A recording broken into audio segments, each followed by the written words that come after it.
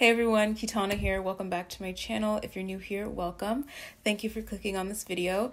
And in today's video, we are talking about the second house, and more importantly, what your second house planets say about you. And by the end of this video, we're going to see what the second house represents and what it means and how it manifests in your life when you have planets sitting in that house in your natal chart. Okay, so when it comes to the second house, the core essence of it, the core theme of it has to do with support. And more specifically, the things in life that support us. Hence why this house has a lot to do with money. It has to do with possessions. It deals with family as well. And those are the things that really support us in life, metaphorically and literally. And when you have certain planets in your second house, it can manifest and really show you how you are supported in life. If you're supported or not, how you support yourself, for example. It shows you the kind of family you could have grown up in. It can also show you how you make money in this life and how you treat your possessions. And of course, the planets that you have in the second house can affect your voice and your speech patterns as well. And here are the planets in each of the houses. I'll talk about mostly what this means for your possessions, your money, how you'll make money, and your speech/voice. But when it comes to the family part, the support part, I will leave that for Patreon. So I'll get into more like your early childhood development and like what your family life is like based on your second house energy on Patreon. And right now we'll just talk about finances, possessions, and voice. And as always, if you don't know what planets sit in what houses in your chart, I will leave the link down below so you guys can calculate that. This video can also apply to any chart you look at. So if you're looking at your Western chart, your Vedic chart, whole sign chart, or Placidus chart, this information can apply to it. If you have your sun sitting in the second house, you can be somebody that is rooted in your values, somebody who is family oriented, for example. But when it comes to money specifically, which is the main topic here of the second house, you can be somebody who earns money through leadership. You earn money through self-initiated endeavors. This can be a placement where you earn money through teaching, for example, earn money when you do something with your voice. This can be a placement where you can be someone who is very respected, authoritative, a natural leader, and you can make money through those leadership positions. If you want to start your own business, that's also another avenue with this placement. And when it comes to naturally how you operate with sun in the second house, you can be very focused on attaining money, focused on attaining possessions. You can be someone who finds a lot of identity in how much wealth you have or status. There can be a huge focus for you on money, status, and possessions. And for the fun part, when it comes to your voice, you can be somebody with a very authoritative voice, a strong voice, maybe even a very masculine voice, even if you're a woman. And this could give a deep voice as well. If you have your moon sitting in the second house, this means that you could be someone who ties your emotional well-being to your financial security. And there could be a strong link there of how much money you make, how much possessions you have, how much wealth you have, and how you feel emotionally. You can put a lot of emotional energy into your wealth and have this strong mental focus on security. When it comes to income and how you make money, you can make money through ways that deal with emotional satisfaction, doing things that really satisfy you on an emotional level. And in terms of your finances, literally, you might find that your finances oscillate a little bit, where they can be high at one moment, low at one moment. There's a very changeable energy here with the moon being in your second house, where your finances might not be terribly consistent. And for the fun part, when it comes to your voice, you can have a very soft voice, a whispery voice, or a naturally quiet voice. If you have Mercury in your second house, you can be somebody who is naturally very intelligent, and you might naturally have a lot of business skills, business acumen, being good at negotiating, for example. But when it comes to how you make money in life, you can be somebody who makes money through using your intellect, using your communication skills, using your skills of persuasion. You can be somebody who uses those kind of skills to actually make money. And you might have a natural talent with words and having the ability to persuade people with your words.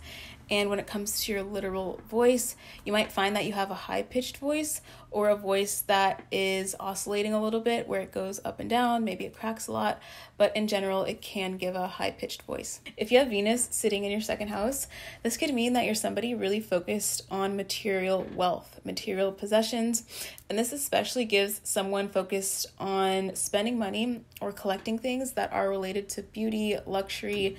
This can give you or can make someone be a little bit materialistic, hedonistic, where you spend money on luxuries. And other than that, this can be considered a wealth placement in astrology where you do attract wealth easily, you make a lot of money. This is a really great placement for Venus to be. And when it comes to how you gain money in life, you might find that you gain money through artistic endeavors, through creative endeavors, and you can even gain money through a partner. When it comes to your voice with Venus in the second, you can have a very pleasant voice.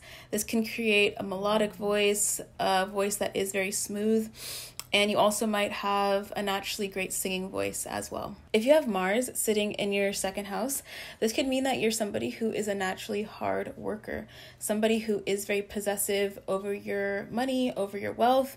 And when it comes to making money, when it comes to how you generate income, you can make money through your own efforts, through working hard, through taking initiative on things. And you also might make money through taking risks, where you make money through speculative gain, through investments. When you're risking things, you might make money that way. And when it comes to your voice with Mars in the second, you can have a voice that is naturally raspy, a voice that is very strong, maybe a voice that can be a little bit aggressive even, and this can generally just give a strong voice overall. And if you have Jupiter in your second house, this means that when it comes to wealth and possessions, you might have a lot of it. This energy tends to expand, Jupiter tends to expand things, and you can have luck with gaining money, luck when it comes to gaining wealth, expanding your wealth, and this can also indicate coming from wealth as well, like coming from a wealthy family where you had your wealth kind of set up for you when you were born. And this can also create a little bit of overindulgence, spending a lot of money. Even though you'll probably make a lot of money in your life, you might overspend a little bit, be overindulgent, for example. And when it comes to your voice, you can be somebody with a cheerful voice, a happy voice, a confident voice, somebody who makes a lot of jokes or laughs a lot. And you might have a very big voice as well. And if you have Saturn sitting in your second house, when it comes to wealth and possessions and money, you could be somebody who gains wealth slowly over time. This is a placement where you could have grown up in a situation where you didn't have those things, and then slowly over time you do gain wealth, you do gain money, and you gain it through effort, through patience, and through diligence. Saturn does cause delays, so that can happen with this Saturn placement in the second house of wealth. And when it comes to how you handle money, you can be someone who is frugal, and you might save a lot of your money. You might store a lot of your money away and not touch it. You can have this tendency to really hold on to your possessions for a long time and really keep a tight grip on what you do own. And when it comes to your voice, you can find that you have a naturally deep voice, a raspy voice, even a monotone voice.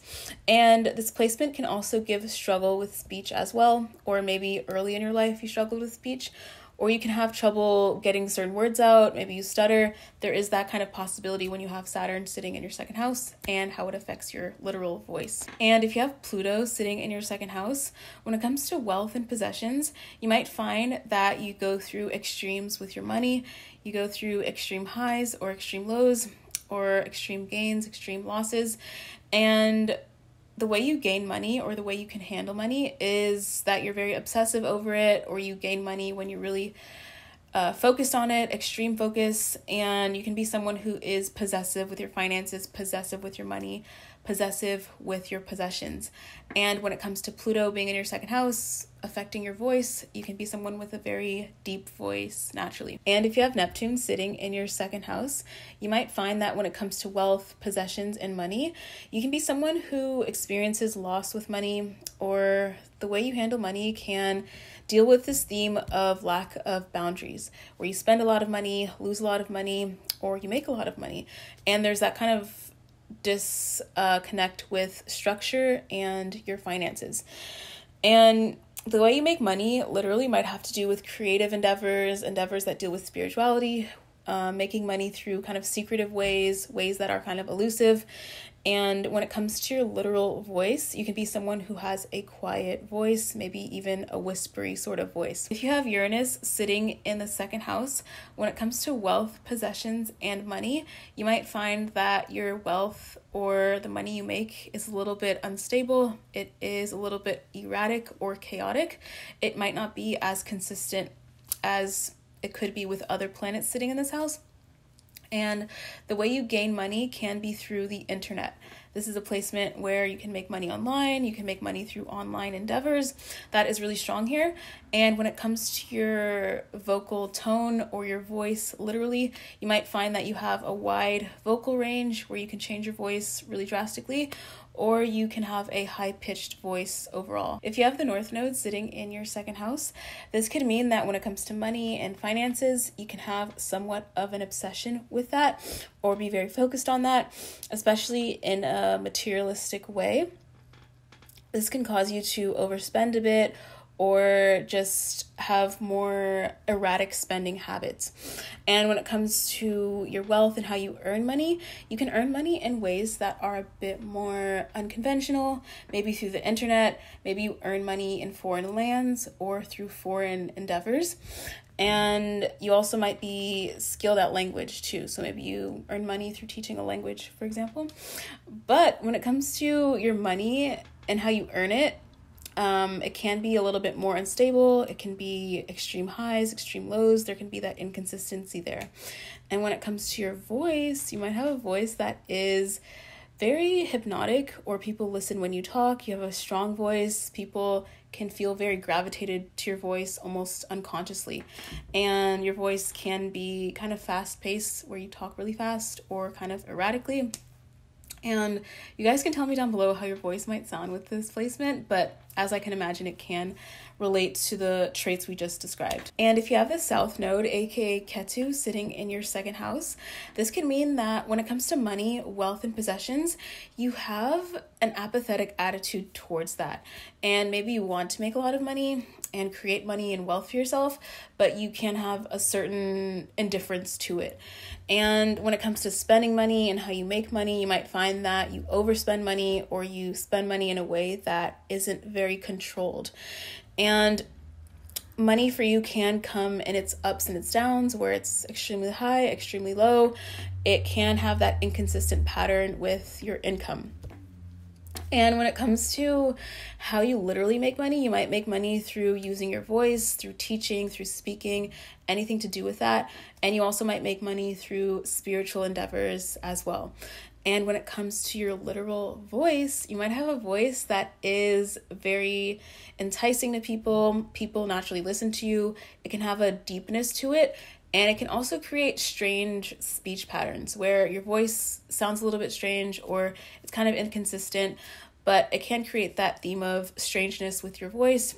And irregardless, people do really find it very enticing, and people naturally very much listen to you because of this. And when it comes to how you were raised and your early childhood life, the second house planets really affect that. And so I didn't mention what that means in this video, but I go deeper into it on Patreon. So if you want to know more about that and how this second house energy affects your growing up, then that link will be down below. And comment down below what planets you have in the second house, and I'll see you guys in my next video.